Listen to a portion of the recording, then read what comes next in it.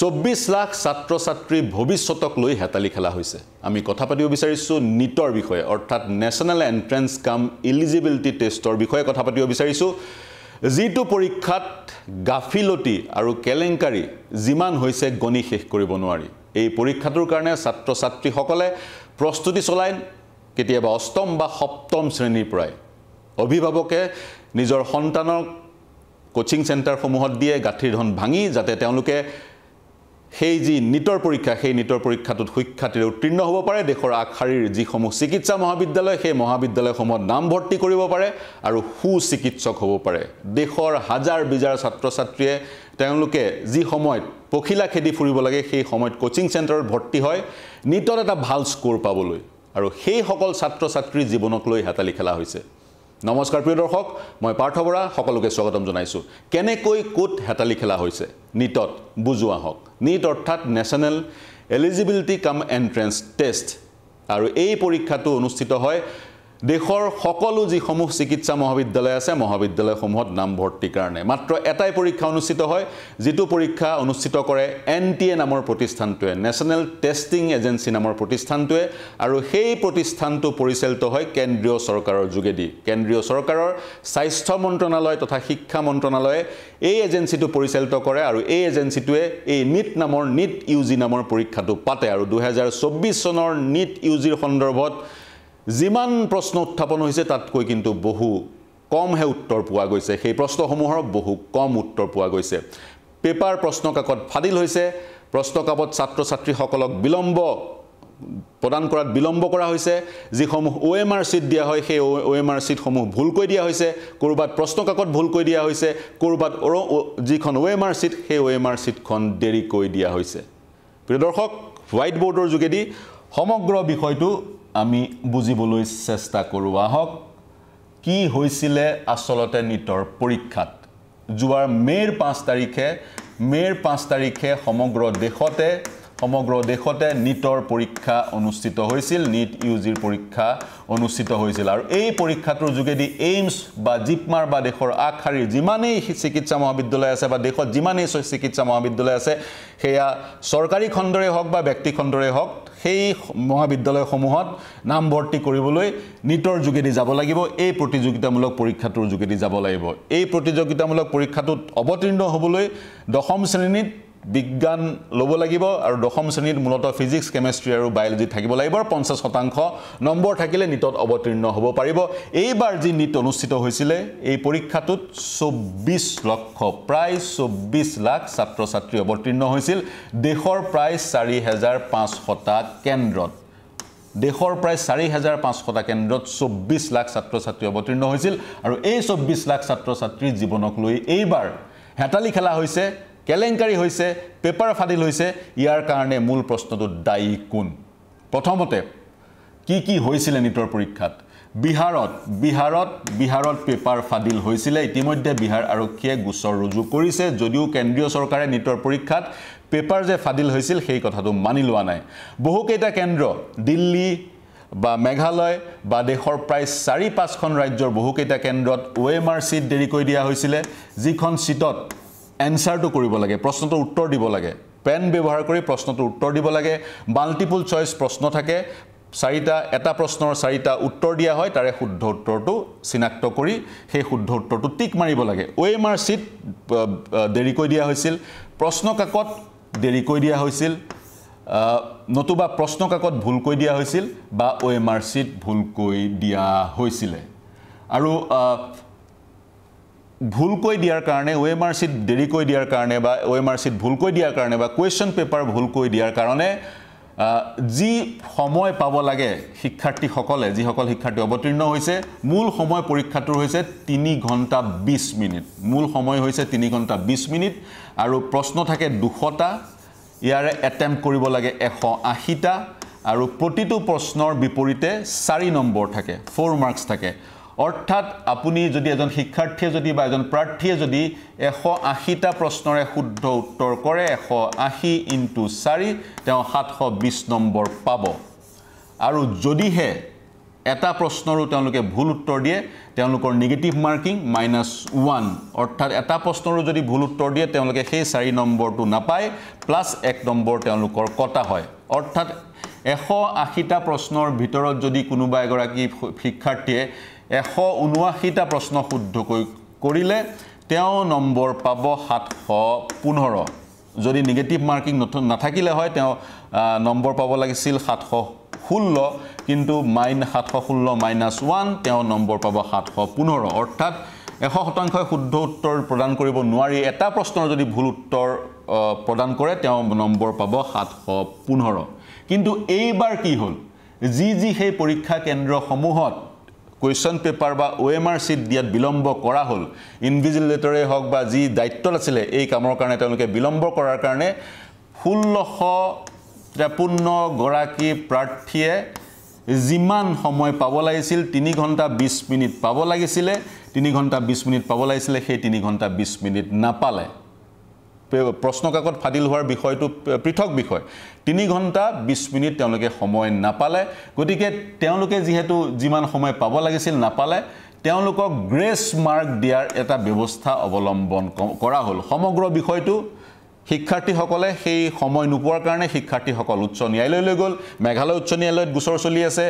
দিল্লী উচ্চ ন্যায়ালয়ত গোচৰ চলি আছে পাঞ্জাব এণ্ড হাৰিয়ানা উচ্চ ন্যায়ালয়ত গোচৰ চলি আছে উচ্চতম ন্যায়ালয়ত গোচৰ চলি আছে অনাগত শুনানি জুলাই 8 তাৰিখে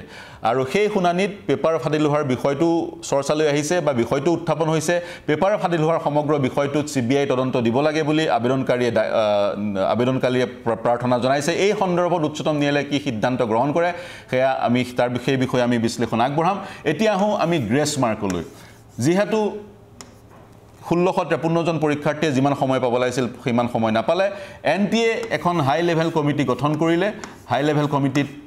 লেভেল কমিটিখন গঠন কৰিলে যিখনৰ নাম দিয়া হ'ল গ্ৰিভান্স ৰিড্ৰেছেল কমিটি GRC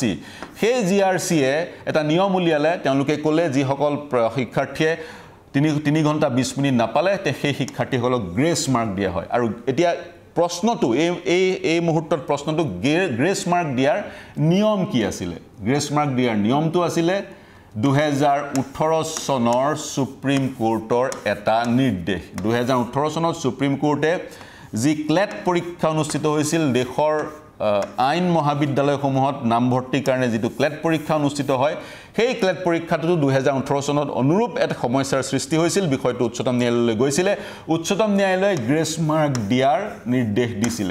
2018 চনত উচ্চতম ন্যায়ালয়ে যি পদ্ধতিৰে গ্ৰেছ মাৰ্ক দিয়াৰ নিৰ্দেশ দিছিল অনুৰূপ পদ্ধতিৰে এইবাৰ NTAৰ সেই হাই লেভেল কমিটিখনে গ্ৰিভান্স ৰিড্ৰেছেল কমিটিখনে সেই সকল 1653 জন শিক্ষাৰ্থীক গ্ৰেছ মাৰ্ক দিয়াৰ সিদ্ধান্ত গ্ৰহণ কৰিলে বা সেই ধৰণৰ এক পৰামৰ্শ দিলে আৰু সেই মৰ্মে গ্ৰেছ মাৰ্ক দিয়া হ'ল অতিৰিক্ত নম্বৰ দিয়া হ'ল কিন্তু মন কৰিব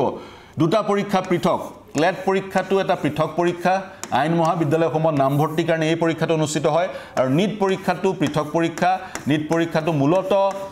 চিকিৎসা মহাবিদ্যালয়সমূহত নামভৰ্তিৰ কাৰণে অনুষ্ঠিত হয় এই পৰীক্ষাটো কাগজ কলম ব্যৱহাৰ কৰি অৱতীৰ্ণ হ'ব লাগে আৰু এই পৰীক্ষাটো অনলাইন পদ্ধতিৰে অৱতীৰ্ণ হ'ব লাগে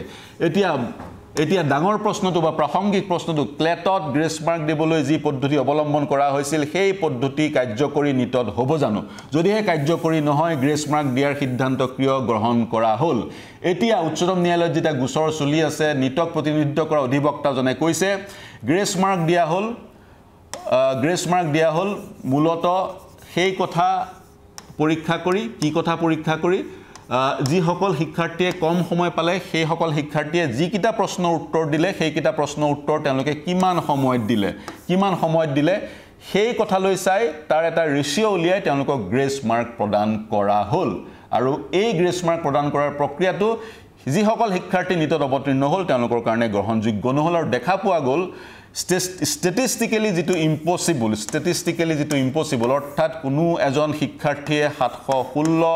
বা 717 বা 718 নম্বৰ পাব নোৱাৰে গ্ৰেছ মাৰ্ক দিয়াৰ ফলত তেওঁলোকে 717 718 716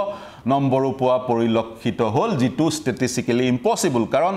এটা প্ৰশ্নত 180টা প্ৰশ্নৰ উত্তৰ কৰিব লাগে এটা প্ৰশ্নত 4 মাৰ্ককে থাকে আৰু এটা প্ৰশ্নৰ ভুল উত্তৰ কৰিলে -1 নেগেটিভ মাৰ্ক থাকে অৰ্থাৎ এটা প্ৰশ্নৰ ভুল যদি উত্তৰ কৰা যায় এজন শিক্ষাৰ্থী হেৰুৱাব 5 মাৰ্ক গতিকে কোনোবাই যদি 100টা প্ৰশ্নই শুদ্ধকে কৰে তেওঁ 720 পাব কোনোবাই যদি ক্ষমা কৰিব কোনোবাই যদি 180টা প্ৰশ্নই শুদ্ধকে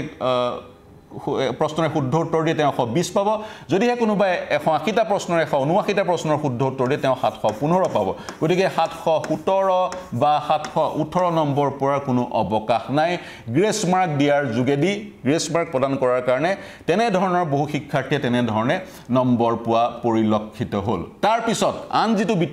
বিতৰ্কৰ শিৰোনাম দখল কৰিছে প্ৰিয় দৰ্শক সেই বিতৰ্কটো হৈছে 67 জন পৰীক্ষাৰ্থীয়ে 100% নম্বৰ পালে 100% 67 জন পৰীক্ষাৰ্থীয়ে নম্বৰ পালে কেনেকৈ 67 জন পৰীক্ষাৰ্থীয়ে 100% নম্বৰ পালে কাৰণ 2023 চনত মাত্ৰ 2 জন পৰীক্ষাৰ্থীয়েহে 100% নম্বৰ পাইছিলে অৰ্থাৎ 2023 চনত 2 জন পৰীক্ষাৰ্থীয়েহে 180টা প্ৰশ্নৰ 180টা প্ৰশ্নৰে শুদ্ধ উত্তৰ দিবলৈ সক্ষম হৈছিলে কিন্তু এইবাৰ 67 জনে কেনেকৈ পালে এইটো ডাঙৰ প্ৰশ্ন 2022 চনৰ নিটৰ পৰীক্ষাত এজনেও 720 নম্বৰ পোৱা নাছিলে 2002 চনত এজনেও 720 নম্বৰ পোৱা নাছিলে 2023 চনত মাত্ৰ দুজনে 720 নম্বৰ পৰা 100% নম্বৰ লাভ কৰিছিলে 100% শুদ্ধ প্ৰশ্ন উত্তৰ দিছিলে এইবাৰ কেনেকৈ 67 জনে শুদ্ধ উত্তৰ দিলে 24 লাখৰ ভিতৰ 67 জনে শুদ্ধ উত্তৰ দিলে কেনেকৈ এই মুহূৰ্তৰ ডাঙৰ প্ৰশ্ন ইয়াৰ প্ৰায় প্ৰতীয়মান হয় নিটৰ পৰীক্ষাত কেলেংকাৰী হৈছে গাফিলতি হৈছে কেনেকৈ 720 জনে 67 জনে 720 নম্বৰ পালে তাৰ এক উত্তৰ আদালতৰ মজিয়াত এনটিএৰ কৰ্তৃপক্ষই দিবলৈ চেষ্টা কৰিছে তেওঁলোকে কৈছে ছজন পৰীক্ষাৰ্থীক গ্ৰেছ মাৰ্ক দিয়াৰ ফলত কাৰণ সেই ছজন পৰীক্ষাৰ্থীয়ে 3 ঘণ্টা 20 মিনিট পোৱা নাছিলে তাতকৈ কম সময় পাইছিলে কিয় কম সময় পাইছিল মই ইতিমধ্যে জনালোৱে ছজন পৰীক্ষাৰ্থীক গ্ৰেছ মাৰ্ক দিয়া হৈছিল আৰু গ্ৰেছ মাৰ্ক দিয়াৰ ফলত তেওঁলোকে 720 নম্বৰ পালে গ্ৰেছ মাৰ্ক কিমান দিয়া হৈছিল সেই কথা জনোৱা নাই এনটিএৰ কৰ্তৃপক্ষ আৰু কি নিয়ম অৱলম্বন কৰি গ্ৰেছ মাৰ্ক দিয়া হৈছিল সেই কথাও এনটিএৰ কৰ্তৃপক্ষ জনোৱা নাই কিন্তু ডাঙৰ প্ৰশ্নটো হৈছে এই ছজন পৰীক্ষাৰ্থীয়ে যি গ্ৰেছ মাৰ্ক পাই 720 পাইছে তেওঁলোক একেটাই পৰীক্ষা কেন্দ্ৰৰ Har Dayal public school SPS Bahadurgarh Haryana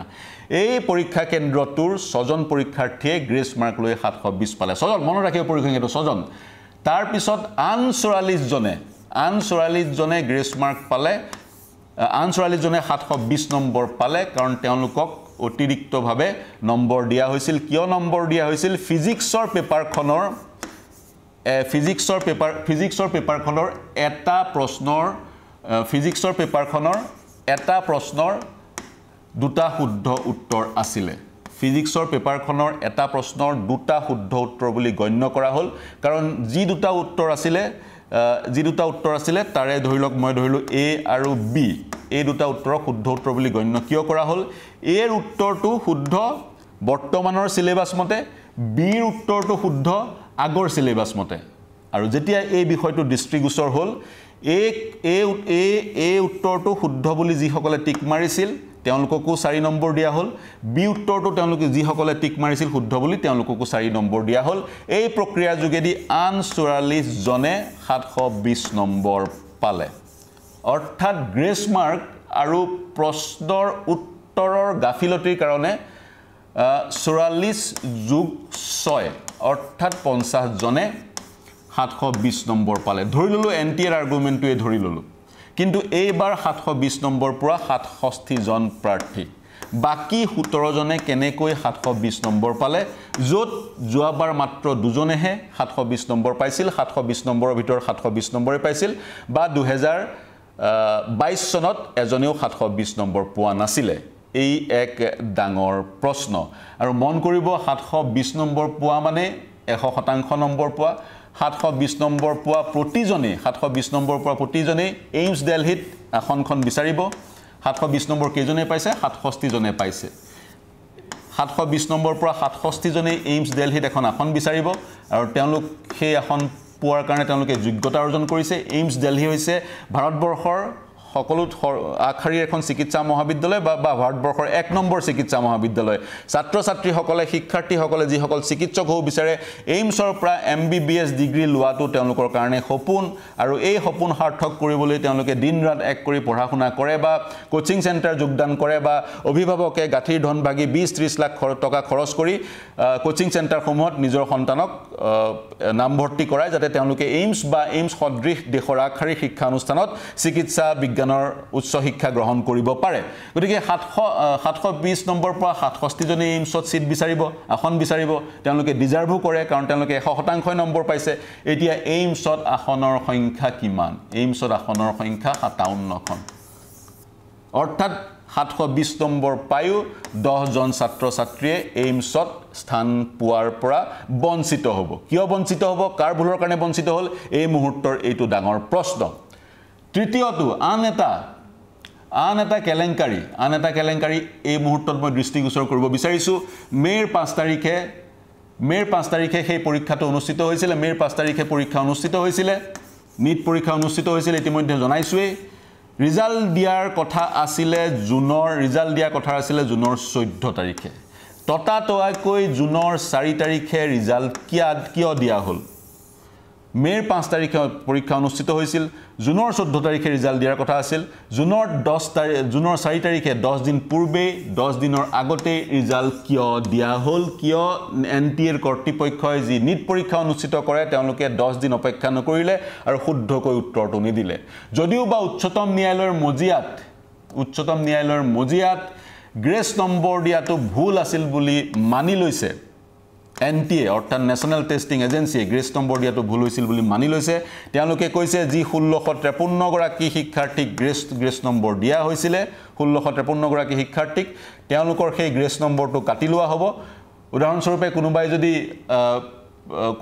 715 number পাইছিলে 720ৰ ভিতৰত তেওঁ যদি 3 ঘণ্টা 20 মিনিট সময় পোৱা নাছিলে তেওঁ 5 নম্বৰ অতিৰিক্তভাৱে দিয়া হ'ল ধৰি লল উদাহৰণ কাৰণ কেনেকৈ কাক গ্ৰেছ নম্বৰ দিয়া হৈছে সেই কথা মুকলিকৈ NTA জনোৱা নাই তেওঁ 720 নম্বৰ পালে এতিয়া তেওঁৰ পৰা সেই 5 নম্বৰটো কাঢ়ি লোৱা হ'ব 715 নম্বৰ স্কোৰ কাৰ্ডখন লৈ তেওঁ কাউন্সেলিংলৈ যাব লাগিব কাউন্সেলিং কৰিব লাগিব অৰ্থাৎ তেওঁ এইমছ বা সেই ধৰণৰ আখাৰী শিক্ষা অনুষ্ঠানত নামভৰ্তি কৰাৰ পৰা বঞ্চিত হ'ব পাৰে নতুবা এই 1653 জনক পুনৰ সুবিধা দিয়া হৈছে পৰীক্ষাত অৱতীৰ্ণ হ'বলৈ আৰু সেই পৰীক্ষা অনুষ্ঠিত হ'ব জুনৰ 23 তাৰিখে প্ৰিয় দৰ্শক নিট পৰীক্ষাটো দেশৰে এটা অন্যতম জটিল পৰীক্ষা এই পৰীক্ষাটোৰ কাৰণে 12-13 বছৰৰ পৰা আমাৰ শিক্ষাৰ্থীসকলে প্ৰস্তুতি আৰম্ভ কৰে ঘৰৰ পৰা বহু দূৰলৈ গৈ কোচিং চেণ্টাৰত নামভৰ্তি কৰায় অসমৰ পৰা সুদূৰ কোটালৈ গৈ কোচিং চেণ্টাৰৰ নাম ভৰ্তি কৰোৱায় অভিভাৱকে গাঁঠিৰ ধন ভাঙি নিজৰ সন্তানক কোচিং চেণ্টাৰত নামভৰ্তি কৰায় যাতে তেওঁলোকে এই নিট পৰীক্ষাটোত সফলভাৱে উত্তীৰ্ণ হয় ভাল এটা স্কোৰ লৈ দেশৰ আগশাৰী চিকিৎসা মহাবিদ্যালয়সমূহত নামভৰ্তি কৰে আৰু এই 1653 জনক পুনৰ পৰীক্ষা দিবলৈ কোৱা হৈছে যদিহে তেওঁলোকে গ্ৰেছ মাৰ্ক কমাই দিয়াৰ পিছত যিটো নম্বৰ তেওঁলোকে লাভ কৰিছে সেই নম্বৰটো তেওঁলোক যদি সন্তুষ্ট নহয় তেওঁলোকক পুনৰ পৰীক্ষাত অৱতীৰ্ণ হ'বলৈ কোৱা হৈছে জুনৰ 23 তাৰিখে পৰীক্ষা জুনৰ 30 তাৰিখে ফলাফল ঘোষণা হ'ব যদিহে গ্ৰেছ মাৰ্কটো নোহোৱাকে তেওঁলোক সন্তুষ্ট নহয় তেওঁলোকৰ নম্বৰ স্কোৰ কাৰ্ডত তেওঁলোকে জুনৰ 23 তাৰিখে পৰীক্ষা দি জুনৰ 30 তাৰিখে ফলাফল লৈ যি কাউন্সেলিং হ'ব নামভৰ্তিৰ কাৰণে সেই কাউন্সেলিংত তেওঁলোকে অংশগ্ৰহণ কৰিব পাৰিব আৰু বাকি সকল যদিও বা উচ্চতম ন্যায়ালয়ত যিসকলে আবেদন জনাইছিল তেওঁলোকে বিচাৰিছিল সম্পূৰ্ণ নিটৰ পৰীক্ষাটো এই বছৰৰ কাৰণে কেনসেল কৰি দিব লাগে আৰু নতুনকৈ পৰীক্ষা পাতিব লাগে কিন্তু উচ্চতম ন্যায়ালয়ে পৰীক্ষাটো কেনসেল কৰাৰ ক্ষেত্ৰত কোনো ধৰণৰ নিৰ্দেশ এই মুহূৰ্তত দিয়া নাই গতিকে 1653 জনক বাদ দি আন সকলে যি নম্বৰ পাইছে সেই নম্বৰ বা সেই স্কোৰ কাৰ্ড লৈ কাউন্সেলিং চেণ্টাৰলৈ যাব পাৰিব অংশগ্ৰহণ কৰিব পাৰিব আৰু তেওঁলোকৰ নম্বৰৰ অনুযায়ী তেওঁলোকে কোট নামভৰ্তি কৰিব পাৰিব কোনখন চিকিৎসা মহাবিদ্যালয়ত নামভৰ্তি কৰিব পাৰিব সেই কথা স্থিৰ কৰা হ'ব তৃতীয় প্ৰসংগ যিটো প্ৰসংগৰ কথা চৰ্চা হৈ আছে পুনৰ কৈছো 24 লাখ ছাত্ৰ ছাত্ৰীৰ জীৱনক লৈ হেতালি খেলা হৈছে এতিয়া মন কৰিব statistically possible দ্বিতীয় সৰ্ববৃহৎ স্কোৰটো হৈছে মাৰ্কসটো হৈছে 715 কিয় 715 দ্বিতীয় সৰ্ববৃহৎ স্কোৰ ইতিমধ্যে জনালোৱে 100% যি শুদ্ধ উত্তৰ দিছে তেওঁ 720 পাব আৰু যদি কোনোবাই এটা প্ৰশ্নৰ ভুল উত্তৰ দিছে তেওঁ 715 পাব এতিয়া 715 এইবাৰ 715 পোৱা এইবাৰৰ যদি কোনোবা এইবাৰ 715 পাইছে 2024 চনত তেওঁৰ ৰেংক হৈছে গৈ 225 এটা প্ৰশ্ন ভুল কৰি যি নম্বৰ পাইছে এজন পৰীক্ষাৰ্থী এজন প্ৰাৰ্থীয়ে তেওঁৰ ৰেংক হৈছে গৈ 225 আমি যদি 2023 চনলৈ 2023 চনৰ সৈতে তুলনা কৰো 2023 চনত 715 নম্বৰ পোৱা পৰীক্ষাৰ্থীৰ সংখ্যা আছিল মাত্ৰ 4 জন 2023 চনৰ পৰিসংখ্যা 2022 চনত 715 পোৱা প্ৰাৰ্থীৰ সংখ্যা আছিল মাত্ৰ 1 জন ইয়াৰ বিপৰীতে 700 নম্বৰ পোৱা প্ৰাৰ্থীৰ সংখ্যা কিমান আছিল চাও আহক 700 নম্বৰ পোৱাও সহজ কথা নহয় কাৰণ পৰীক্ষাটো এটা জটিল পৰীক্ষা 2022 চনত যি 700 নম্বৰ পাইছিলে তেওঁৰ ৰেংক আছিল 50 ৰেংক লাভ কৰিছিলে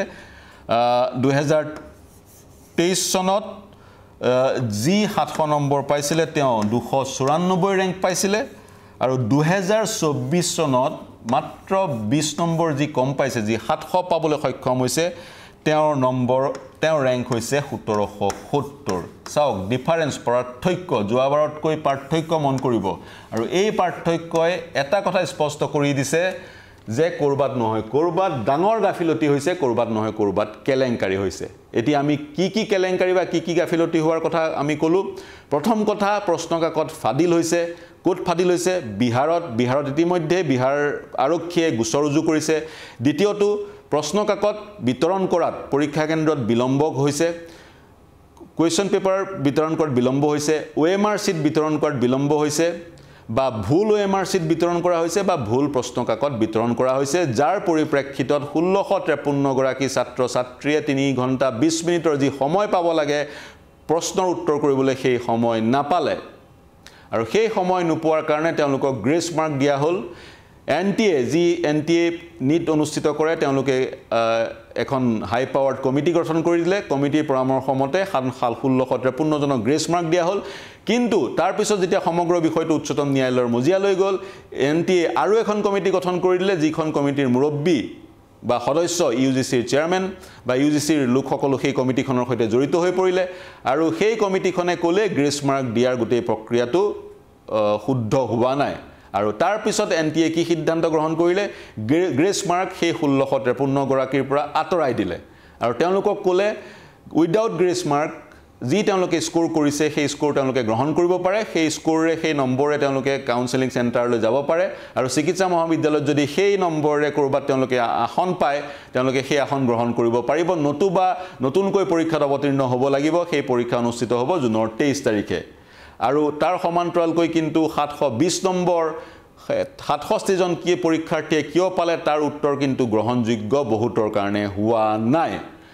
NEET পৰীক্ষা 2020 চনৰ পৰা ভাৰতবৰ্ষত 2017 চনৰ পৰা অনুষ্ঠিত হৈ আছে ইয়াৰ আগতে all India pre medical test আছিল আৰু বিভিন্ন ৰাজ্যই নিজৰ ৰাজ্যৰ চিকিৎসা মহাবিদ্যালয়সমূহত নামভৰ্তিৰ কাৰণে পৃথক পৰীক্ষা পাতিছিল 2017 চনৰ পৰা NEET পৰীক্ষা আৰম্ভ হ'ল NEET পৰীক্ষা আৰম্ভ হোৱাৰ পিছত এতিয়ালৈকে চলি আছে বা 2020 চনত আন যিবোৰ পৰীক্ষা আছিল চিকিৎসা মহাবিদ্যালয়ত নামভৰ্তিৰ সেই পৰীক্ষাসমূহ বন্ধ হৈ গ'ল কেৱল নিটৰ যোগেদি ভাৰতবৰ্ষৰ চিকিৎসা মহাবিদ্যালয়সমূহত অংশগ্ৰহণ কৰিব পৰা যায় আৰু এই পৰীক্ষাটোৰ কাৰণে মই কৈছোৱে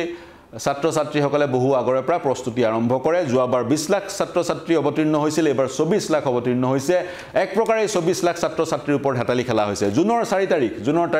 তাৰিখে নিৰ্বাচনৰ ফলাফল মুকলি হৈছিল ইভিএমৰ যোগেদি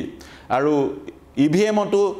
ইভিএমৰ ফলাফলতো যথেষ্ট বিসংগতি বিভিন্ন সমষ্টিত বিসংগতি পৰিলক্ষিত হৈছে আৰু সমান্তৰালকৈ সেই দিনটোত নিটৰ ফলাফল মুকলি হৈছিল আৰু নিটৰ ফলাফল সম্পূৰ্ণ বিসংগতি মুক্ত নহয় বুলি ক'ব নোৱাৰি বিসংগতিপূৰ্ণ এক ফলাফল আমি চকুৰ সন্মুখত দেখা পাইছো এই পৰীক্ষাটোৰ ওপৰত ছাত্ৰ ছাত্ৰীসকলৰ বিশ্বাস তেতিয়াহে ঘূৰি আহিব যেতিয়া পৰীক্ষাটো সম্পূৰ্ণৰূপে বিসংগতি মুক্ত হ'ব প্ৰথম কথা যি ধৰণে ইভিএমত ইভিএমৰ ওপৰত ৰাইজৰ বিশ্বাস থাকিলেহে সম্পূৰ্ণ নিৰ্বাচনী প্ৰক্ৰিয়াটোৰ ওপৰত ৰাইজৰ বিশ্বাস থাকিব অনুৰূপ ধৰণে নিটৰ পৰীক্ষাটোতো ৰাইজৰ বিশ্বাস থাকিব লাগিব এতিয়া বিশ্বাস কেনেকৈ ঘূৰাই নাযায় সেইটোৱে ডাঙৰ প্ৰশ্ন কাৰণ গাফিলতি বা কেলেংকাৰী এটা নহয় বহুকিটা কেলেংকাৰী যাৰ কাৰণে জিয়াটো হৈছে আমাৰ ছাত্ৰ ছাত্ৰীসকলে প্ৰিয় দৰ্শক আপোনালোকে কি ভাবে নিটত এনে ধৰণৰ গাফিলতি কিয় পৰিলক্ষিত হৈছে যি গাফিলতি এতিয়া সৰ্বত্ৰ চৰ্চা লাভ কৰিছে উচ্চতম ন্যায়ালয়ৰ শুনানি হৈ আছে অনাগত সময়ত চাগে পেপাৰ ফাদিল হোৱাৰ কাৰণে উচ্চতম ন্যায়ালয়ে সিবিআই তদন্তৰ নিৰ্দেশ দিব পাৰে গতিকে যি কেন্দ্ৰীয় চৰকাৰে পেপাৰ ফাদিল নাই হোৱা বুলি কৈছে কেন্দ্ৰীয় শিক্ষা মন্ত্ৰী ধৰ্মেন্দ্ৰ প্ৰধানে পেপাৰ ফাদিল নাই হোৱা বুলি কৈছে তেতিয়া তেওঁ কি উত্তৰ দিব বা অনাগত সময়ত নিট যাতে সম্পূৰ্ণ বিসংগতি মুক্ত হয় তাৰ কাৰণে কি পদক্ষেপ গ্ৰহণ কৰিব আৰু যি কেজন ইনভিজিলেটৰে যি কেজন পৰীক্ষা কেন্দ্ৰৰ শিক্ষকে প্ৰশ্ন কাকত বা ওএমআৰ সিট ডিস্ট্ৰিবিউট কৰা বিতৰণ কৰাত দেৰি কৰিলে বিলম্ব কৰিলে তেওঁলোকৰ বিৰুদ্ধে কি ব্যৱস্থা গ্ৰহণ কৰা হ'ব এনে ধৰণৰ প্ৰশ্নবোৰ আজি তাৰিখত প্ৰাসংগিক প্ৰশ্ন আজিৰ আমাৰ যি শিক্ষাৰ্থী ছাত্ৰ ছাত্ৰীসকল সেইসকল কালি দেশৰ ভৱিষ্যত তেওঁলোক সুচিকিৎসক হোৱাৰ পথত নিটৰ কৰ্তৃপক্ষ বা আন কোনো ব্যক্তিয়ে বাধা দিয়াৰ কোনো অধিকাৰ নাই এটা যাতে পৰীক্ষা সুচলভাৱে অনুষ্ঠিত হয় সেয়া সুনিশ্চিত কৰাটো এই মুহূৰ্তত সময়ৰ আহ্বান প্ৰিয় দৰ্শক আপোনালোকে কি ভাবে আমাৰ এই বিশ্লেষণ কেনে পালে আপোনালোকৰ মন্তব্য কি প্ৰত্যুত্তৰ কি আমাক জনাওক আমাৰ সৈতে সংযুক্ত হওক আমাৰ ইউটিউব চেনেল আৰু ফেচবুক পেজত সংযুক্ত হৈ মন্তব্য কৰক আপোনালোকৰ মন্তব্য আমাৰ কাৰণে চালিকা শক্তি দেশ বিদেশ ৰাজ্যৰ সকলো বাতৰিৰ কাৰণে চাই থাকিব নিউজ 18 অসম নৰ্থ ইষ্ট ধন্যবাদ